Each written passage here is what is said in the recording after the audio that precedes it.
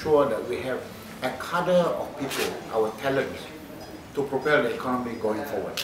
Our country, for the next 10 to 50 years, the future of this country depends on our youth. You know, people like us, people like myself, we wouldn't be here many years from now. It is the youth. They are the one that needs to step forward and take this country. Now, what my urge for the young people is that whilst you're still studying, garner as much knowledge as possible, open your eyes to the world outside, get as much information from other countries, build your skill gap, because only when you have that, then only you have the capability to step back into nation building. And so the future for this country is the youth. Really, I think education is absolutely key. Now, you graduate, you come into the workplace. It's about really contributing by doing the job. Whether it's a government job or whether it's a private sector job, the youth, they are the future of this country.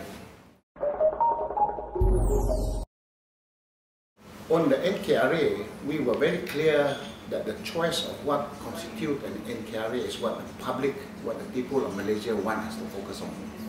When we first started, the public opinion centered around the 6 NKRA: crime, corruption, rural basic infrastructure, urban public transport, low-income household, and education.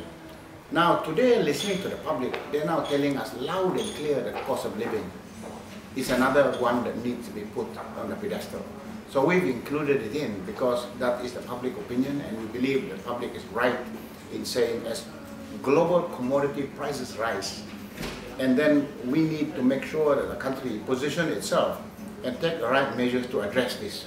Not for now, but also in the future. So that's why we included this. With regards to the economic transformation program, we will only include those sectors in the future that we believe will then be able to deliver tremendous gross national income. So if we believe a sector that we have not put much emphasis on, is suddenly we discovered that our original prognosis was not right, and that that sector is flourishing at the level that we think we can even make it grow more gross national income, then I think it will be included amongst those that we have today. And so currently there are 12. It's very important to make sure we stay focused. No high-income nation achieved that status by wanting to be good in all sectors. And that is the lesson learned in the US, in France, in other countries, that they had to be extremely focused on the sectors that will help to grow the national income, the gross national income. So that's why the 12 were chosen. I think the public is realizing today that what the government is doing is delivering the results. So in 1 year of work so far in GTP, the Government Transformation Program, most of the promises that we set out to deliver, we fulfilled. And for example, I give you an example.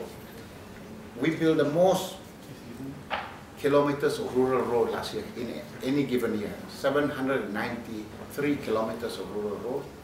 We had the best UPSR result in 4 years.